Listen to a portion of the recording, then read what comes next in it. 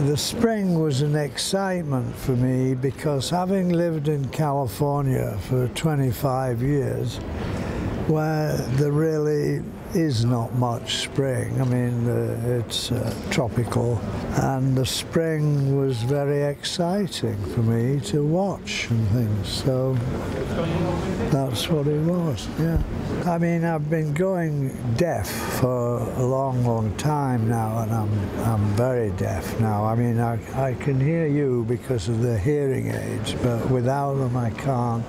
If you lose one sense, you gain other senses, and I feel I could see space clearer, and I put it down to the hearing loss, actually. I'm working on reverse perspective paintings. I've just done about 6 big paintings. Yeah, I'm very excited by it.